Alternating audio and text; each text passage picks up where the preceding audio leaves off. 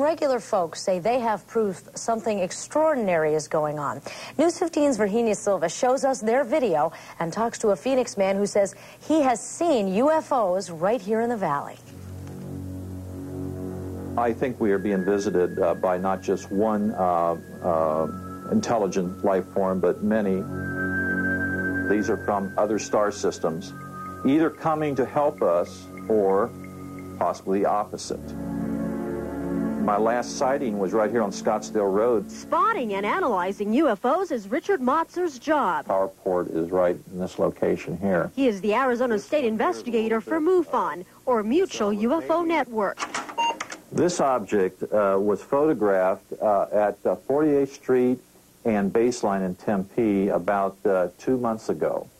And it's truly an unidentified flying object at this time.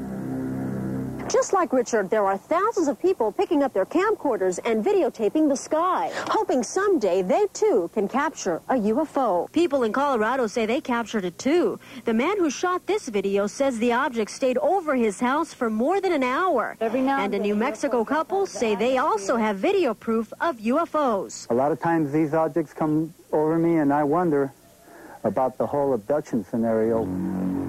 Still, Richard says we shouldn't get too scared. He says we should just become aware of what's up in the sky. When people are walking down the street, don't just look at the sidewalk, look up there because they're not on the sidewalk. With photographer John Taylor, Virginia Silva, News 15. We'll see you tomorrow.